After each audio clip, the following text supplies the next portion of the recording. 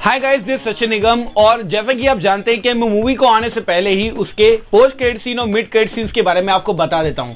तो इस ट्रेडिशन को फाइनली फॉलो करते हुए चलिए आज बात करते हैं ब्लैक पैंथर के मिड क्रेडिट सीन और पोस्ट क्रेडिट सीन के बारे में। ध्यान रखिएगा, इस वीडियो के अंदर बहुत सारे स्पॉयलर्स हैं, तो आपकी मूवी खराब भी हो सकती है। लेकिन अगर आप एक ट्रू माल फैन हैं तो ये वीडियो आपके लिए है, क्योंकि स्पॉयलर से हमें कोई फर्क नहीं पड़ता। तो let's finally begin guys with your Sachin Nigam and let's start the video.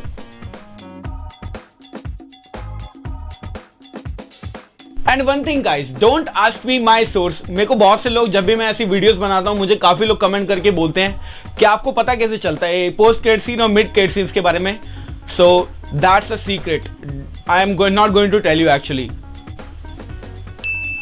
तो before we start the video, अगर आपको मेरे एफर्ट अच्छे लगते हो तो press the like button and subscribe to the channel, because मैं ऐसी वीडियोस मार्वल और डीसी से रिलेटेड बनाता रहता हूं। तो मेक श्योर आप चैनल को सब्सक्राइब करें और मेरे एफर्ट के लिए एक बिग लाइक मेरी वीडियो को दे। तो let's finally begin and let's find out what is the post credit scene and what is the mid credit scene of the movie black panther.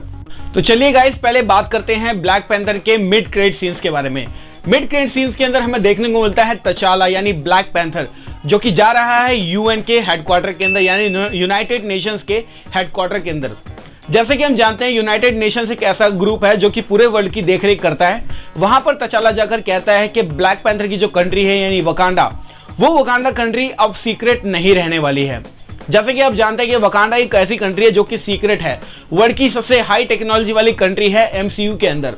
तो वकांडा के अंदर जो टेक्नोलॉजी दी गई है वो टेक्नोलॉजी अब पूरे वर्ल्ड को दी जाएगी, ऐसा तचाला कहता है यूएन के अंदर जाकर।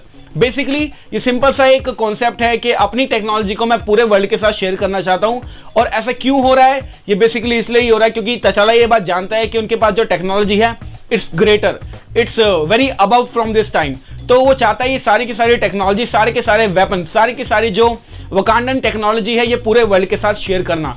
तो मिड क्रेडिट सीन्स के अंदर हमें देखने को मिलता है तचाला, जो कि जाता है यूएन के अंदर हेडक्वार्टर के अंदर और उनको बताता है कि वकांडा अब छुपने वाला नहीं है, वकांडा बाहर आने वाला है और अपनी सारी की सारी जो टेक्नोलॉजी है वो सारी की सारी टेक्नोलॉजी वो पूरे वर्ल्ड के साथ, पूरे विश्व के साथ शेयर करना चाहता है। तो ये है हमारा ब्लैक पैंथर मूवी का मिड क्रेडिट सीन।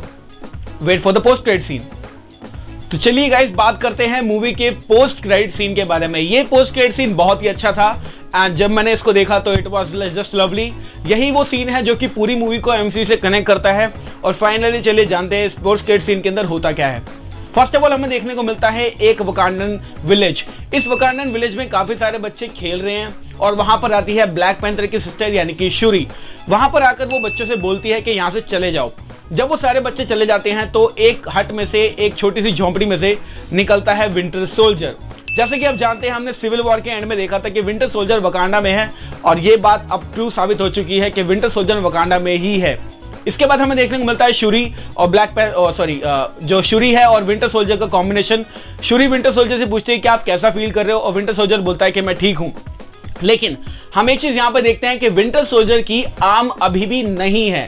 जैसे कि हमने सिविल वॉर के अंदर देखा था, विंटर सोल्जर की आर्म चली गई थी आयरन मैन के हमले के बाद।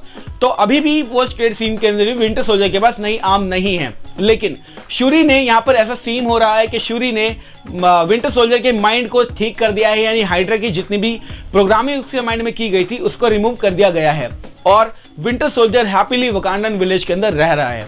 इसके बाद ये सीन खत्म हो जाता है। लेकिन वो दोनों जाने के बाद मैं यहाँ पे ये स्पेकुलेट कर रहा हूँ कि यहाँ से जब वो चले जाते हैं दोनों, तो यहाँ पर शूरी इसको एक नई आर्म देगी जो कि उसकी वाइब्रेनियम की आर्म होगी। जैसे कि हम जानते हैं शूरी एक टेक जीनियस है और कुछ लोग बोल रहे हैं वो टोनी स्टार्क से कंपेयर की जा सकती है, बट एक्चुअली में ऐसा है नहीं। Tony Stark is a very great level genius और शूरी इसके कहीं भी आसपास भी नहीं आती है। तो इस पोस्ट क्रेडिट सीन के अंदर हम ये देखते हैं कि शूरी और विंटर सोल्जर कॉम्बिनेशन हमें कैसा देखने को मिलता है और शूरी से पूछती है कि आप कैसे हो, कैसा महसूस कर रहे हो। तो फाइनली यहाँ पर हमें देखने को मिल सकता है शूरी उसके विंटर सोल्जर के दिमाग को ठीक कर चुकी है और फ्यूचर के अंदर शायद इन्फिनिटी वॉर के शुरू के अंदर हमें वाइब्रेनियम की आर्म देती हुई दिख जाएगी शूरी। और डेफिनेटली दिस को सीन इज ग्रेट। बहुत ही अच्छा लगा मुझे जब मैंने सीन देखा। तो फाइनली मुझे पता चला कि विंटर सोल्जर की कंडीशन आज की डेट में क्या है एंड इट वाज ग्रेट। सो या press the like button for Suri down there. तो ये थे गाइस ब्लैक पैंथर के पोस्ट क्रेडिट सीन और मिड क्रेडिट सीन्स के बारे में जानकारी। अगर आपको वीडियो अच्छी लगी हो तो definitely hit the like button, बहुत बड़ा लाइक दे सकते हैं चैनल को।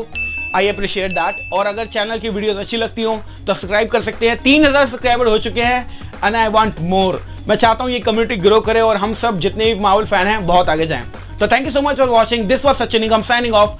और इसका स्पॉइलर रिव्यू जल्दी ही, ब्लैक पैंथर का स्पॉइलर रिव्यू आ जाएगा because I have already seen the movie.